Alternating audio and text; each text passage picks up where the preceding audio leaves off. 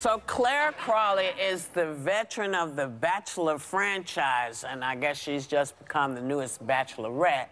She says one of her advantages will be that she's 10 years older than the average contestant. Take a look. You think that being 38 actually works to your advantage? Absolutely, absolutely. I feel like a lot of people put it out there as this negative thing, but for me, it just is more years under my belt, more learning and knowing what I want, what I don't want, and what I won't settle for. Yeah. Okay, good for her.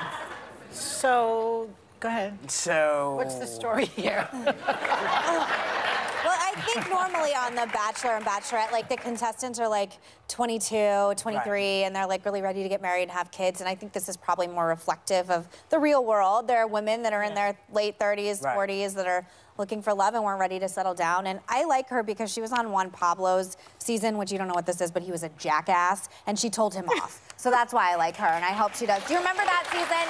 He was so mean. Well, so that's as all I I have to say about this. 39 was quite a great year. Not that exact year for me, because it was a little rough because I was getting a divorce and losing my job and having a near-death experience. But after I got through that, of fun there. After I got through that, my 40s were fantastic, my 50s were great, and when I hit 60, I'll tell you how that is. But I have to say, she's got a point, this girl. You know, 39 is a great age for a new relationship. A lot of people do get divorced at that age also, so there's a lot of men available. Reality. I hope they give her good contestants. Like, I hope they give her, like, mature, smart people. Well, how do you, the most of the men on that show are kind of lame, aren't they?